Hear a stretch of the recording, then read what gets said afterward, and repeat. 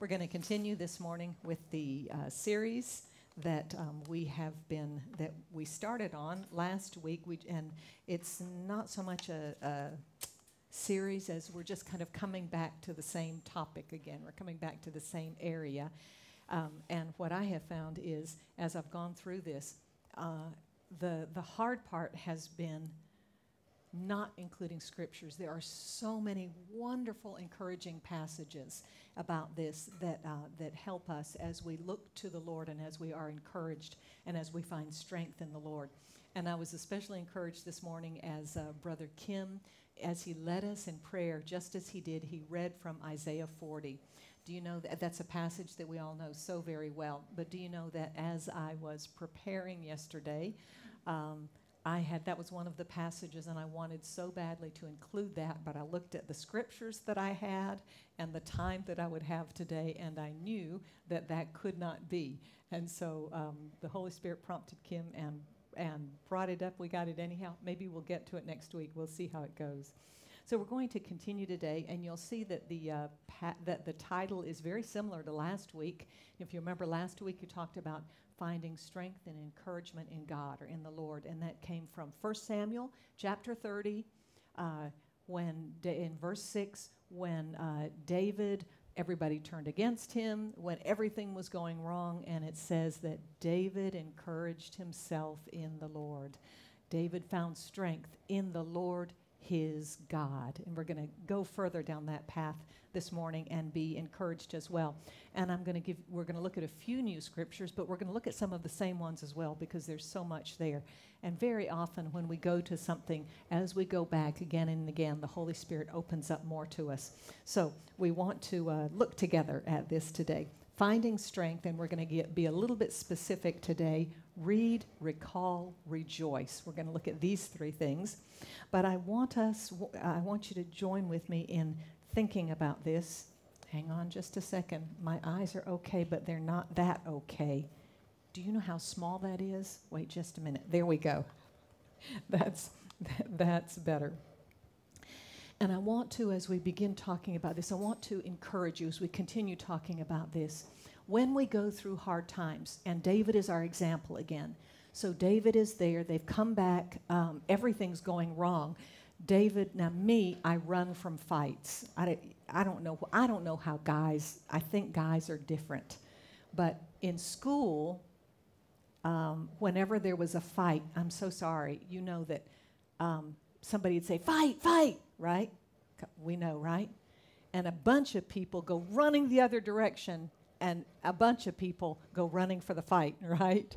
And so for me, I would always go running in the other direction. I hated conflict, and my brother just loved a good fight. He loved a good fight. He'd hear fight, fight, and he'd just go running for it. I don't know if it's a guy-girl thing. I'm not sure. But anyhow, David, as we look at this, David, although I would have been so happy when King Achish says, David, I'm sorry, the other Philistine kings, they don't trust you. You can't fight, go home. I'd be going, yay! But David and his band of warriors, all 600 of them, did not look at it that way. They were warriors. They were soldiers. They fought. And so they go home. They're kept from fighting. They go home and they've been traveling all this way. They get back. They're tired. Their homes are gone. Everything is burned. Their families are gone. Their children are gone. All their livestock is gone. There's nothing there because they went off traveling fast and light as they went off to war, and they come back to nothing. And then, as we know, we talked about this, what happens at the same time, we know that the devil gets in it, as he always does, and they start believing the lie. It's David's fault, right? Anytime, brothers and sisters, anytime we're going through a valley or we're facing a hard thing, and we have feelings of hopelessness, we have feelings of discouragement, we have feelings of isolation, we can be sure that the enemy is at work. Any of those things, or fear as well. The enemy is at work. That is his calling card. And so there's David, and he's facing the prospect of death by stoning from his own soldiers, and it looks as if the picture we see is he's hopeless and alone. So I want to ask you something, some of you, as we are already this new year starting, that we had great hopes for, you feel overwhelmed. and you have felt hopeless and alone. Now, we've already started talking about that this last week, but what I want us to see is this.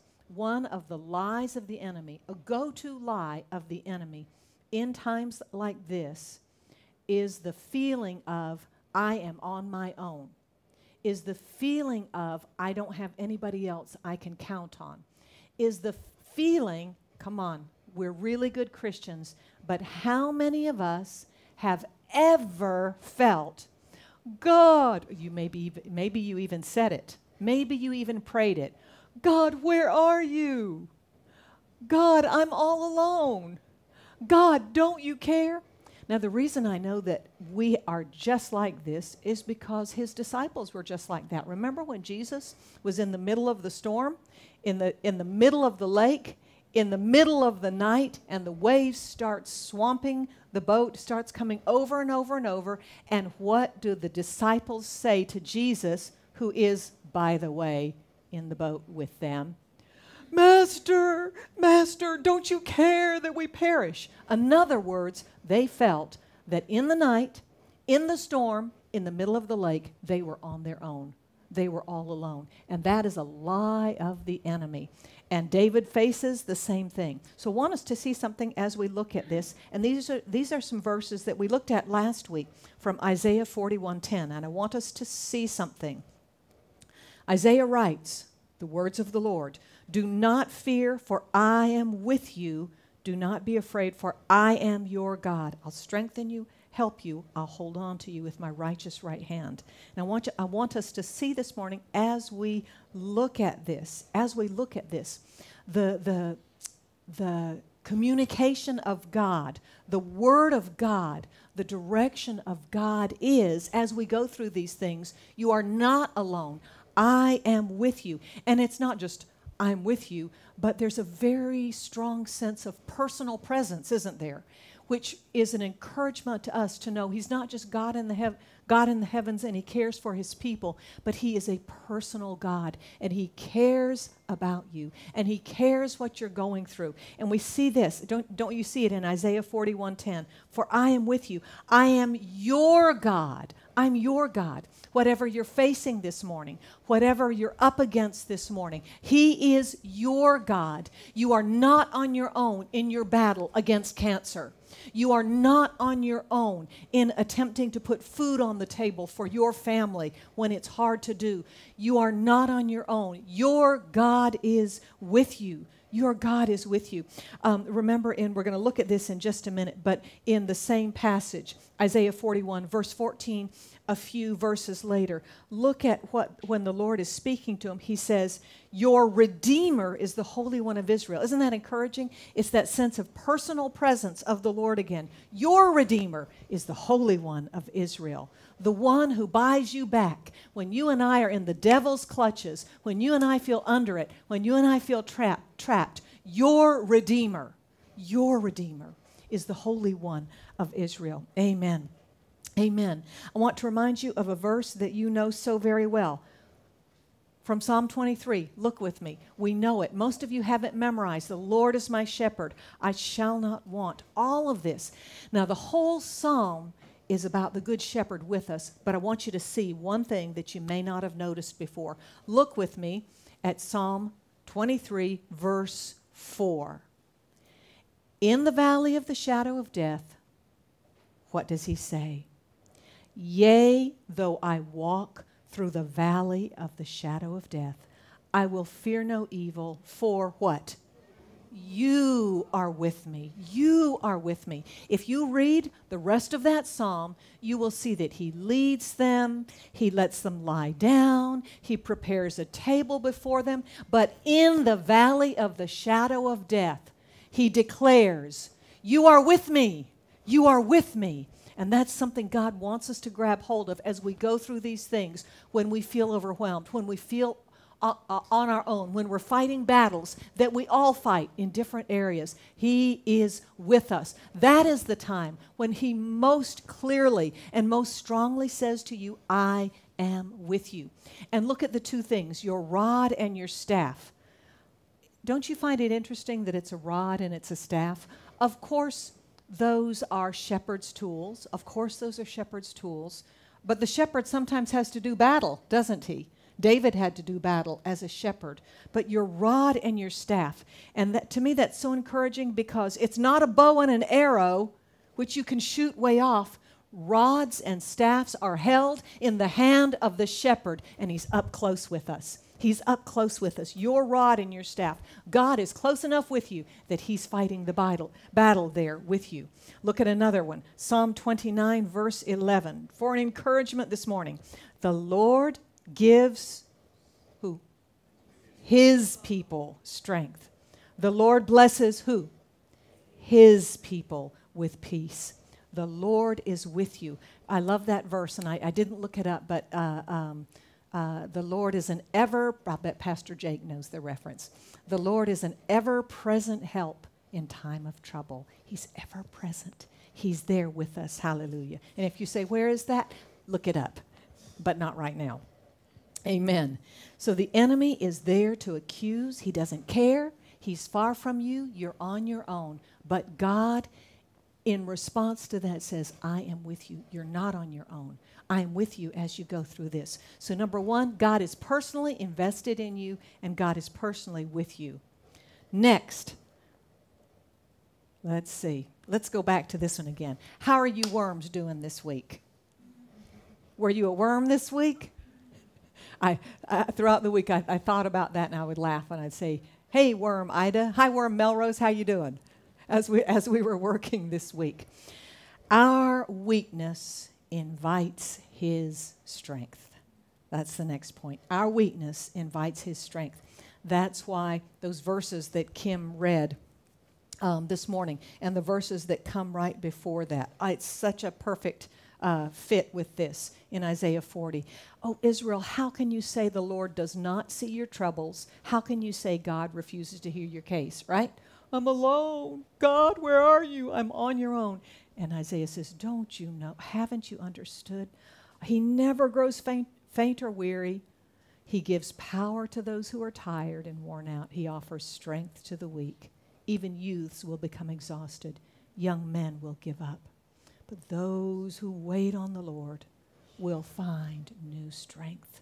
They will fly high on wings like eagles. They will run and not grow weary. They will walk and not faint. And as we go through these times, beloved, there will be times when the pressure is on and the race is on, and you will have to run. You're going to have to run. There are times of high stress like that when you've got to run. He provides strength for running. And there are other times when you and I are going to have to put one foot in front of another day after day after day when you think, is this going to go on forever? And it just keeps on going. And when are the COVID cases going to go down? And it just keeps on going. And when are the restrictions going to lift? And they just keep on going. When is this going to change? When is this going to happen? And sometimes you and I will have to just keep walking. They will rise on wings like eagles. They will run and not be weary. They will walk and not faint. You know, often for some of us, the running, we can do it. But it's the walking that gets us down, isn't it? It's the day after day after day when it doesn't change. And God gives strength in those times as well. Our weakness invites his strength. It's good to know that our God does not squish worms. In my family, we squish worms because they eat plants in the garden and they eat flowers in the garden. It's great to be a worm in God's eyes because our weakness and our inability and our lack invites his intervention, his provision, and his strength. Do not fear, you worm Jacob, you people of Israel, for I will help you, declares the Lord. And your Redeemer is the Holy One of Israel. We looked at that already. We cannot control circumstances, but we can choose how we respond and how we react. Go to him as a worm. go to him as a worm. I want you to think with me for just a minute. Think of all of the instances in the Bible. Most of us know the Bible quite well.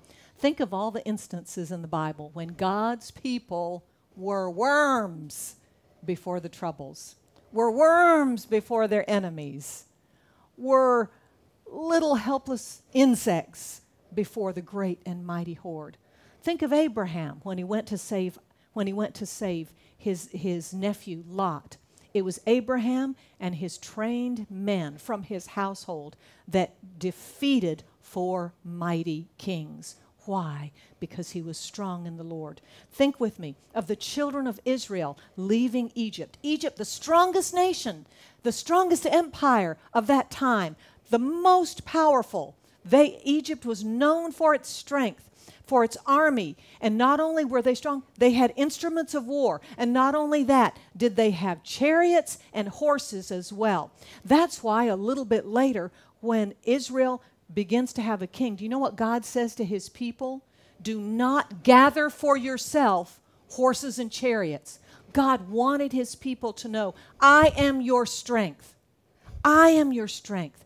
And you and I, it's still the same thing for us today. But think of that, the children of Israel leaving Egypt, and God defeated them, the worms, as they went across the Red Sea. Think of Gideon and his band of men. And God said, you have too many men, Gideon. You need to know that you're a worm and I'm the strong one. And he whittles down that band of warriors until it's a handful compared to the army.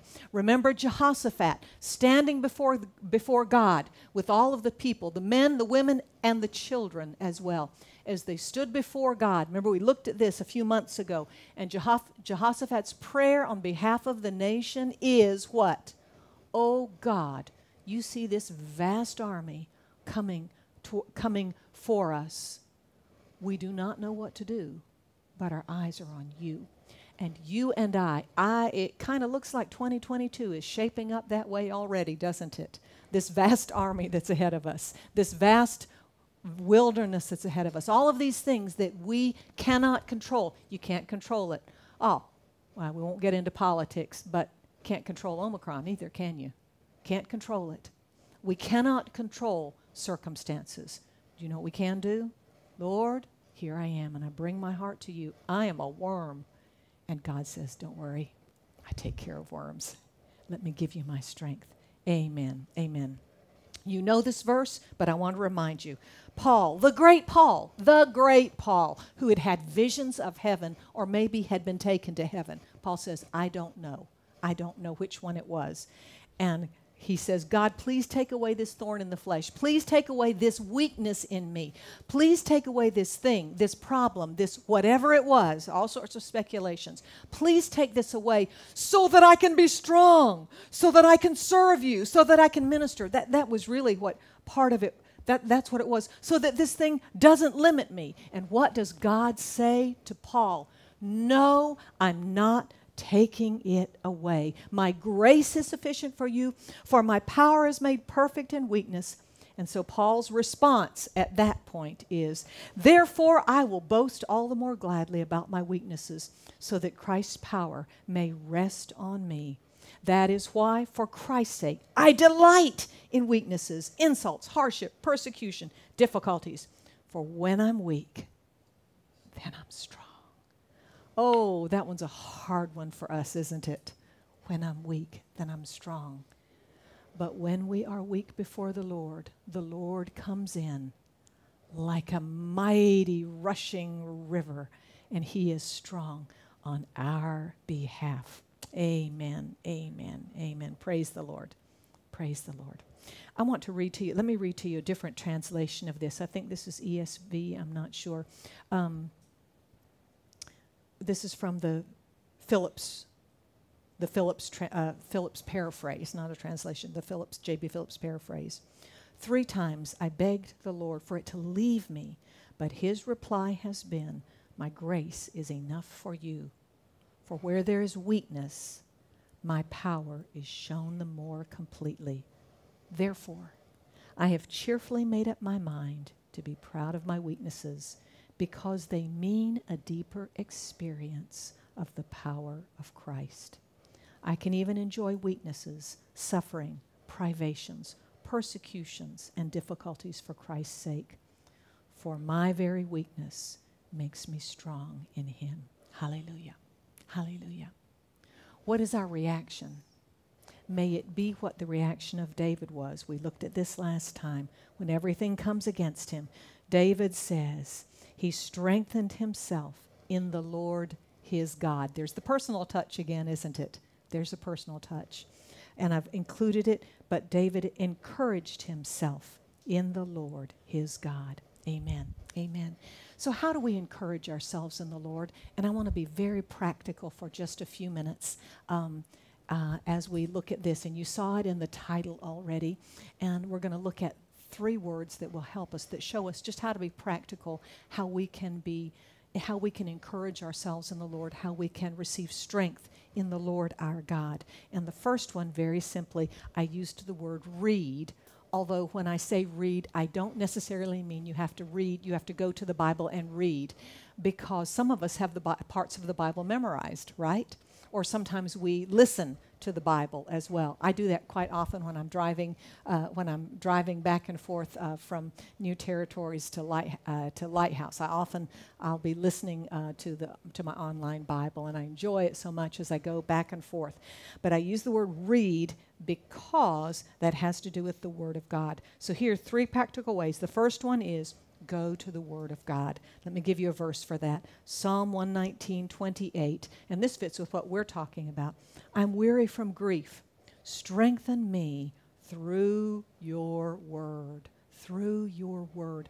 Brothers and sisters, I want to encourage you as we go ahead in this new year, whether you want to call it 2022 or the year of the tiger. I don't care what you call it. It's okay. But what I want to encourage you in is this. Go with the Word of God. That's why I liked so much the welcome slide that has been designed for us specifically at Lighthouse. We saw the blessing, and we'll look at this again next week, but what's at the bottom of that? The Word of God, right? Okay.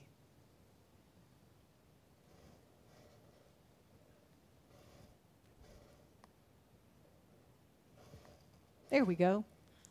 There we go. Just take a quick look at that. Some of us don't read or write any Chinese at all. Some of us do. So there's that blessing, fu or fuk, and it's blessing, and I like it because it's God blessing his people, but it's based on the Word of God. Amen. So as we go into the new year, okay, we can go back to Psalm 119:28 now. As we go into the new year, go in the Word of God. I'm weary from grief. Are some of you weary from grief? Are some of you weary from grief? If you are, be strengthened through the Word of God. Why? Because our feelings go up and down, right? Situations get better and situations get worse. How many of you thought the situation was going to get better? How many of you were already planning for your Chinese New Year reunion banquet this year? And you've already canceled your reservations, haven't you? And I'm really not making fun of that. I'm really not. It's an important part. But the point is, we plan and we hope, and things get better and things get worse. But there's one thing that never changes, and it's the Word of God. It's the Word of God. And so strengthen me through your Word. Some translations say according to your Word, or the promises of your Word. Same thing. Proverbs 30, verse 5. Why do we go to the Word of God? Why is that one of the ways that we receive strength? Because every word of God proves true. He is a shield to those who take refuge in him. Every word proves true. The enemy's going to lie to you like anything this year. He's going to try to get you to think this. He's going to try to get you to think that. But when you go to the Word of God, you will always get the truth. You will always get the truth. You know this scripture so very well, but I just want to remind you of it. And I've been praying about this. I believe the Holy Spirit is leading us. We're going to be talking about the armor of the Lord sometime later in this year. A lot of you know this one very well, but you've studied it before. But I'm thinking this is one of the ways the Lord is leading us. Ephesians 6:17. In Ephesians 6:10, what does he say first of all? And he says, take up. First of all, he says, pray. He says, stand, and then he says, take up these things of warfare. And I just remind you, Ephesians 6:17, the helmet of salvation and what? The sword of the Spirit, which is the Word of God. The sword of the Spirit. This is your weapon. This is your weapon. Take up the sword of the Spirit. When the enemy begins to throw darts of lies and doubt and discouragement, that is when you and I are going to have to depend not on how we feel, not on the circumstances, but on what the Word of God says, right? We're going to have to depend on that. Let me encourage you from Romans 15:4, for everything that was written in the past was written to teach us, so that through endurance and the encouragement of the Scripture, we might have what? Hope. Hope. It's a bad thing when you don't have hope, isn't it? But when there's hope in your heart, you can keep going, can't you? When there's hope in your heart, you are strengthened to keep on going. And so the first thing, get into the Word of God. Get into the Word of God. I want to encourage you also, when you read Psalms, a lot of times you will see David a lot of times when he's writing the Psalms, but David is not the only writer of the Psalms, but you will see so often, they must have had insomnia back then. How many times, as I lay on my bed at night, this, and this. That was me last night. And my neighbors down below started practicing violin at 10:30 last night. Really started at 10:30. And I was wondering what I could do. But instead I prayed and I tried to sleep. But you know, they had insomnia, didn't they, in the Psalms? And through the night watches, as I lay on my bed, whatever. I want to encourage you in one thing. Very often, David and the other writers will say, I meditated on your word, right? I meditated on your word. And in the Hebrew, do you know what that word meditate means? It actually means to murmur. To murmur, not complain, but to repeat, to say over and over again. And it came out of knowing the Word of God, and the Word of God would be in their mouths, and they would repeat the words of God as they lay on their bed through the night. And so when you see that word, as I meditated, that's actually what it means. There is a physical action involved in what they were doing. So the first one is read or go to the Word of God.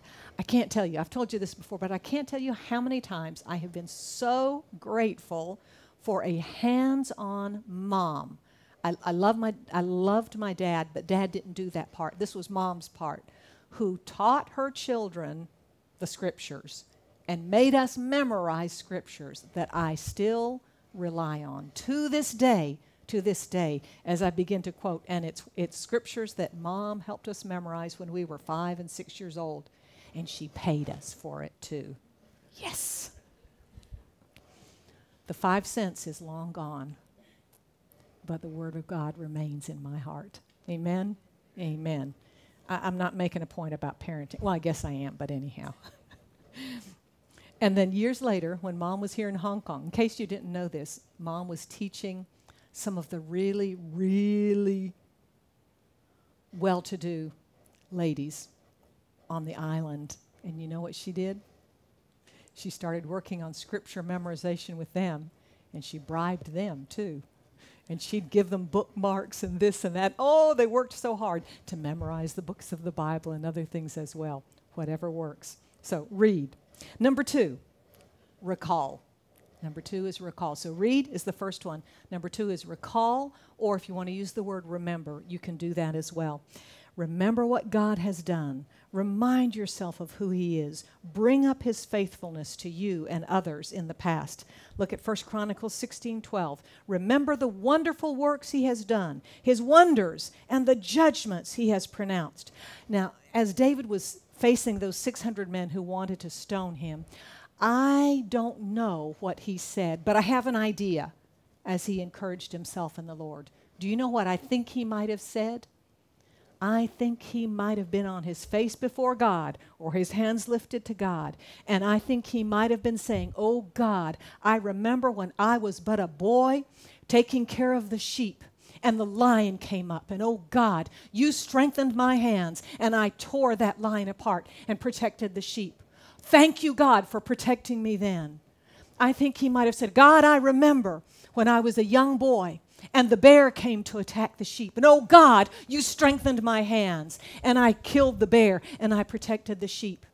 I wonder if David was saying, thank you, God. I remember when I was a young man and I was too small to wear the armor of Saul, but I came before the giant Goliath in your name, oh God, and you defeated the enemy. And I thank you, oh God. I thank you for what you've done. Oh God, when I faced an enemy greater than I was, you protected me in the past. You protected me from the bear, from the lion, from Goliath, from Saul. Surely, oh God, you will protect me now against these 600 men who want to stone me to death. Do you think that might have been his recall?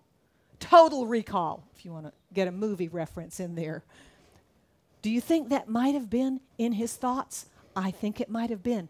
What happens when we recall? What happens when we remember? We are reminded of the faithfulness of God. We are reminded of the love of God. We are reminded that God has never failed us. We are reminded that even when we were jerks, scriptural term, or idiots, another scriptural term, when we caused our own problems, God still didn't abandon us. God still didn't forsake us. He still loved us, and He was with us, working on our behalf. Recalling and remembering stirs up faith in our hearts and a reminder of who God is and what He has done. Let me read to you. I'm going to skip some verses. Moses is getting ready to let the people go into the promised land. He's not going to go. Joshua's going to go. Look with me at Deuteronomy 7, a wonderful passage. And he says, he's not going to go. They're going. And he says, you may say to yourselves, these nations are stronger than we are. How can we drive them out? Now, I want to go ahead and go hand in hand with them right now. How many of you are facing issues or problems? It may even be something in yourself. And you're looking at it and you think, God, how can I do this? How many of you? Yeah? How can I overcome this? How can I go beyond this? Well, you're in a good place. You're in the same place that the children of Israel were. Verse 18, but do not be afraid of them. Remember well what the Lord your God did to Pharaoh and to all Egypt. So pause for just a minute as you face these difficulties. Pause as you face these places where you've been defeated again and again and again. And the devil lies to you and says, you will never overcome this. It will always be your downfall. It will always be a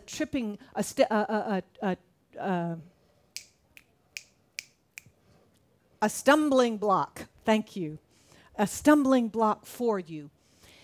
And God says, through the word inspired of Moses, do not be afraid. Remember well what the Lord your God did. So whatever you're facing this morning, take a minute right now and just think. Think back. How has the Lord worked on your behalf before? How has the Lord won the victory for you before? How has the Lord provided when you did not have enough to meet the need, whether it was in your pocketbook or on the table or in grace? Remember the Lord. What is the next verse? Verse 19. You saw with your own eyes the great trials, the miraculous signs and wonders, the mighty hand and outstretched arm with which the Lord your God brought you out. The Lord your God will do the same to all the peoples you now fear. When we look back and recall, when we look back and remember, faith begins to rise in our hearts for who God is and what He will do. And it prepares us for what is yet ahead. We don't know what is yet ahead, but our God has been faithful in the past. Early this morning, I wanted to include this story. I wanted to include this story as we approach the end. I wanted to include this story because it was really on my heart yesterday, and it's something that our family often has said, and it comes from the lips of my mother. And you know, I've talked with you before. Our families, my family growing up, and we were not well-to-do or wealthy in any way. Praise the Lord if God has blessed people with that, but often that is not the case. And on my dad's side, it was a very simple family, hardworking, never a lot extra. And on my mom's side, you know that my grandfather, mom's dad, was a doctor. But much of his practice, so they were in upstate New York and then in Washington, D.C. And it was during the Great Depression in the U.S. And that's when, I mean, everybody was suffering. And people would pay. Grandpa was already, I mean, they were Christians by that time. Mom was a small child. And people would pay Grandpa. Either they wouldn't pay him, and Grandpa would still treat people. And he was always very reasonable in his rates. In fact, even other doctors would get angry because his rates were very reasonable. He says, no, that's all they can afford to pay.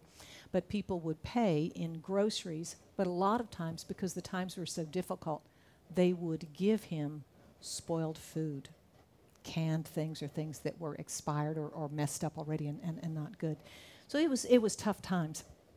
So in my family, as I have grown up, my mom, whenever we've gone through tough times, whenever we haven't had enough, my mom goes to the Word. And what comes from her mouth is this. You know, a lot of you know this. Psalm 37, verse 25, I was young and now I'm old, yet I have never seen the righteous forsaken or the children begging bread. That's a modern translation, but a lot of us know it in the King James. I've never seen the righteous forsaken, nor his seed begging bread. And this is common in my family. When I've faced difficulties, when our family has faced difficulties, do you know where it comes from? It comes from this time when my mom was a small child, and there was not enough food on the table.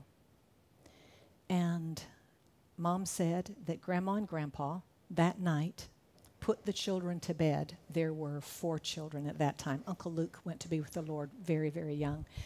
And so he was still alive at that time. And they put all the children to bed. And then Grandma and Grandpa got down on their knees and they began to pray.